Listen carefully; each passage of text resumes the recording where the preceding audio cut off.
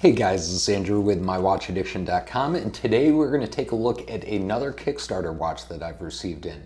Before we get started though guys, just a couple quick house cleaning items.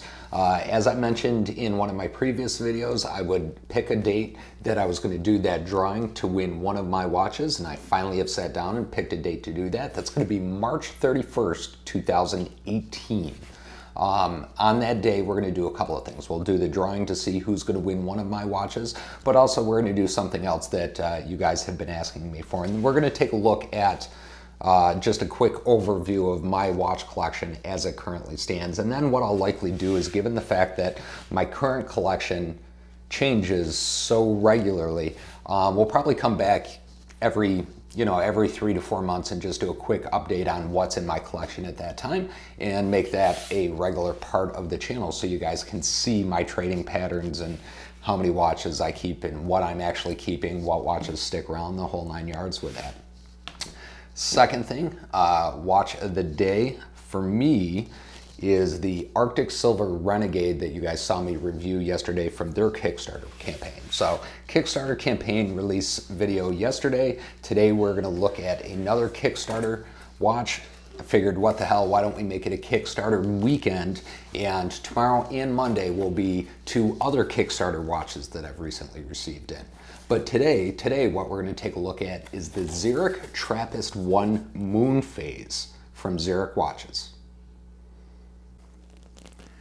So let's take a closer look at this Xeric watch that I received in from the recent Kickstarter campaign. If you guys aren't familiar with Xeric watches, I actually have had one before. I had the Xeric Evergraph that I received as a part of their previous Kickstarter campaign. But let's tear into this Trappist one and see what we get. Right out of the gate, you see they have just a very plain cardboard box that it comes in.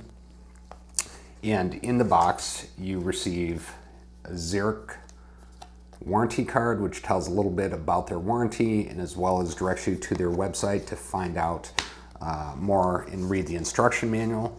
But this is why we're here. This is the Xeric Trappist-1 Moonphase, and I opted for the gunmetal red version.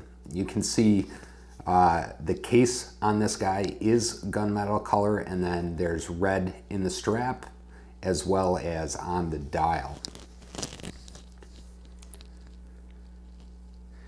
If we want to take a walk around this watch a little bit before we get into it too much, this is a black leather strap with red stitching. Now the straps on these watches, because this watch obviously has that space motif to it or space design to it, this watch was designed after or inspired by NASA's discovery of the TRAPPIST-1 solar system, so they tried to keep this watch very space oriented. So the straps on this watch were modeled after the textured space gloves that astronauts use when traveling into outer space. You see kind of that pillowy pattern right there. If we look on the back of this, these straps do have quick release tabs, and you will see right there, if I can get it in focus for you guys, you can see their logos on the strap itself. Xeric logo right there.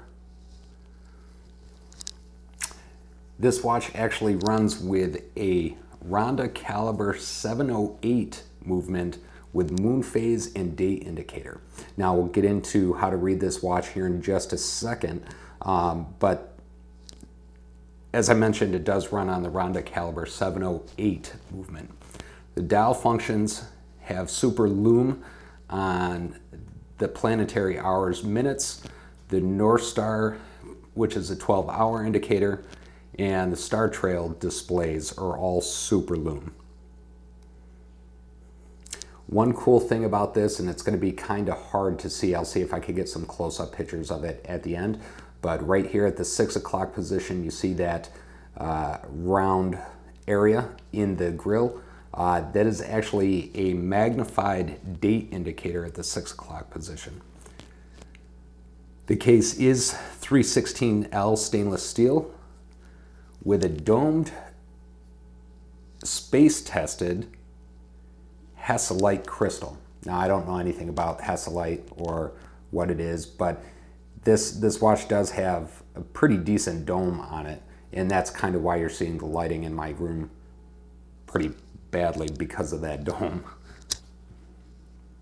The size of this watch is 44 millimeters wide and 16 millimeters thick, so it's a good size watch. Looks like it's going to be really, really comfortable to wear. This watch has a 5 ATM water resistance, and as I mentioned, US Horween leather for these space glove textured straps. So let's get this guy set back up for you, and we will take a look at how you actually read this watch. One of the reasons I got rid of the Xeric Evergraft before is because of just how it fit on my hand. I don't think I'm going to run into the same issue with this watch. This watch looks a little bit more comfortable. So on this watch, you have a couple different size, we'll call it planets for lack of a better term. Right here you have the smaller one, currently up near the 12 o'clock position, and then you have the larger planet, we'll call it, at the 3 o'clock position. Now this larger planet at the 3 o'clock position currently hovers or rotates right around this inner circle. That is the hour indicator. This guy right here at the 12 o'clock position, that is the minute indicator. So you'll see at the end of the video, I'll do a speed up of this watch actually working, and you'll be actually be able to see those move. Now those are on what appear to be translucent discs with the additional, you can see all these stars all over the dial here. Those move as well and kind of give it the approach of a whole solar system moving throughout the night. Now in the center of the dial here, you can see the moon. We also have the North Star right here. This dial moves and gives us the phases of the sun and the moon throughout the day, which I think that's a really, really neat concept. And then right down here at the 6 o'clock position, if I can get a better angle on it, you can see right there, the 6 o'clock position, that is the magnified date indicator. Now, one of the things that I had to look at when I first got this watch was the lume on it. And I've got to tell you, the lume, this watch in the dark looks out of this world, for lack of a better term. All right, guys, so that was the Xeric Trappist-1 Moonphase that I received in from the Xeric Watches Kickstarter campaign.